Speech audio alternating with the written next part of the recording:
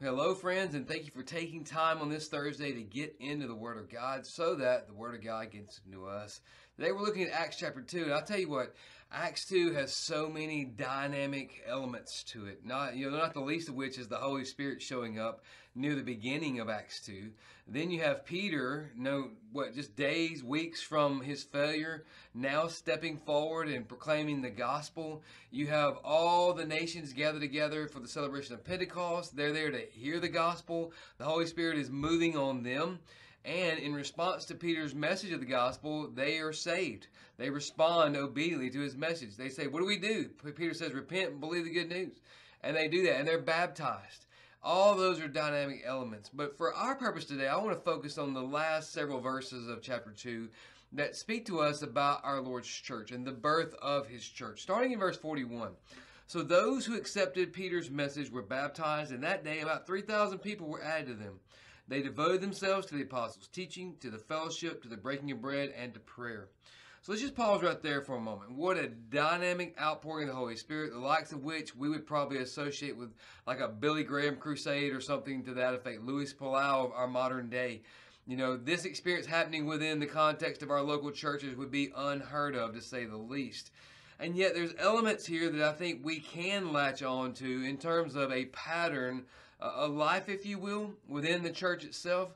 We see there are several things that they made essential and I guess we could say a natural part of the life of the church. One was they devoted themselves to the apostles' teaching.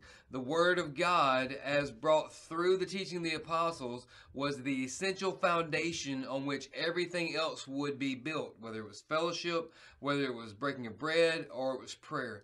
All of it was built upon the foundation of the teaching of the word. And it just goes to show that when the word of God is primary to what's happening in the church, then God will bless all the other components that we see here of the fellowship, the breaking of bread, and prayer. But it must be founded in the Word of God. For after all, what do we know about fellowship in terms of how Christ would have his church fellowship outside the Word of God? And what do we know about the breaking of bread except through the Word of God, and prayer through the Word of God? And so we got to make sure, friends, that as we're thinking about the life of the church, that the essential foundational bedrock of that is the teaching of the Word of God. And think about how many denominations today are dying. How many churches have died because they made the Word secondary at best, and they even relegated it to more of man's opinion rather than presenting it as God's divinely revealed truth.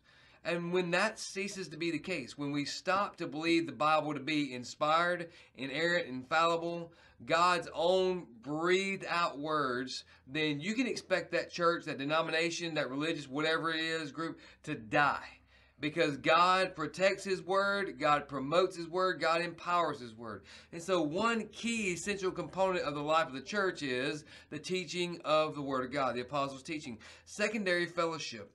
And this fellowship is a oneness. It's a kindred spirit. It's a coming together of diverse backgrounds and diverse experiences blending into one corporate experience.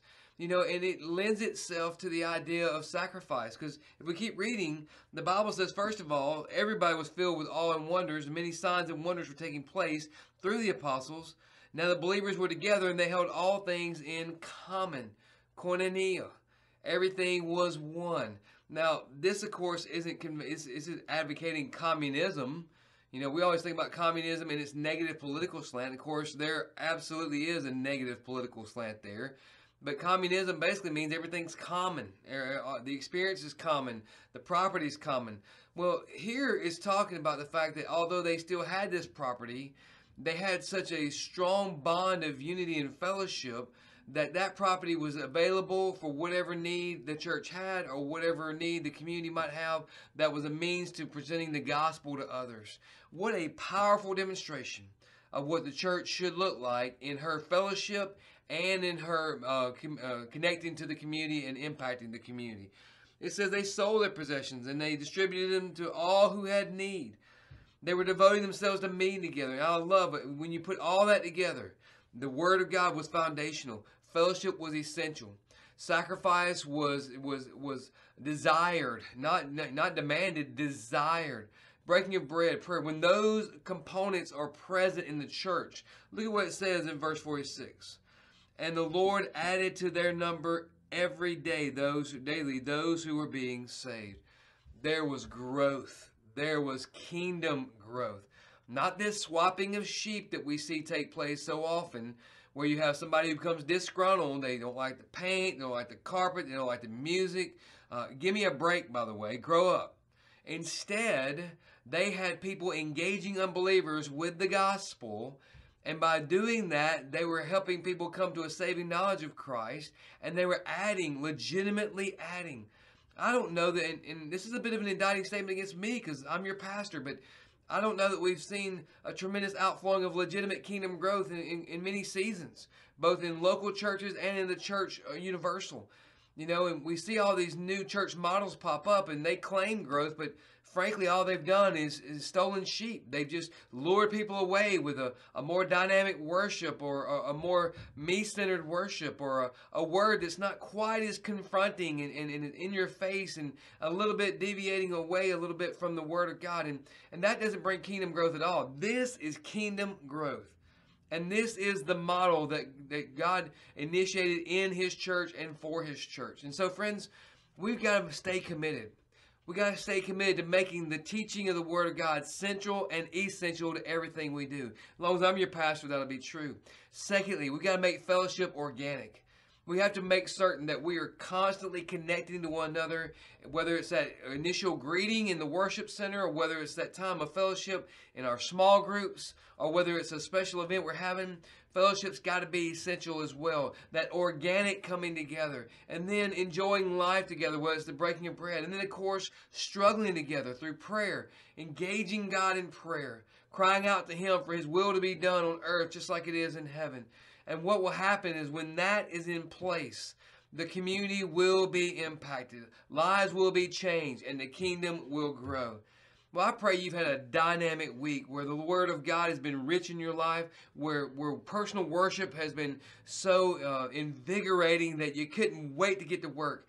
You couldn't wait to get to school or to recreation and share what God was doing. And I pray that will continue for you today and tomorrow. And as we look forward with great anticipation for what God's going to do in the corporate worship event on Sunday, make it a priority. Make the commitment now that nothing's going to get in your way. And you will be together with the people of God for the purpose of fellowship and celebrating who Jesus is, what He's done, and now what He's commissioned us to do with the good news of that gospel, which is to live sent.